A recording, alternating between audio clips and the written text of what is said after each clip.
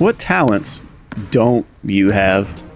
Okay, sometimes God has given us real talents, but they're sitting there waiting for us to develop them.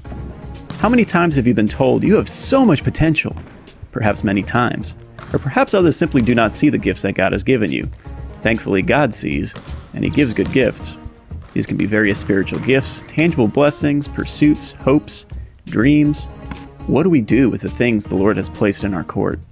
Colossians 3:17 states, "And whatever you do in word or deed, do all in the name of the Lord Jesus, giving thanks to God the Father through Him." 6 verses later, we're also called to do everything heartily, or with all our might, as to the Lord and not to men. You know, we're supposed to glorify God even as we eat and drink, so it should be a serious pursuit. Developing our talents, working toward dreams God has placed in our hearts, using our gifts to build up the body of Christ and to increase His kingdom. Jesus mentioned the parable of the talents in Matthew 25.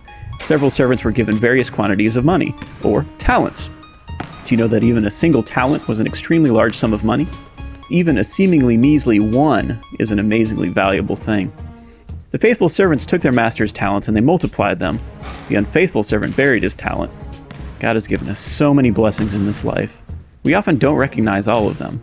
One blessing is that God gives us this life to enjoy, and part of that enjoyment is seeing good fruit come from the gifts and talents that He has given us. So don't bury your talents. We often view the world through the giftings He has placed in our lives. What gifts do you have? How can you use your passions, your talents, and your abilities to glorify God? Whether it's something simple or extravagant, God calls us to faithfulness. Develop your talents and turn your potential into kinetic.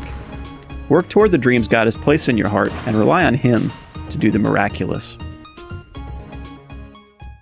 In all you do, honor the Father, honor the Son, and honor the Holy Spirit.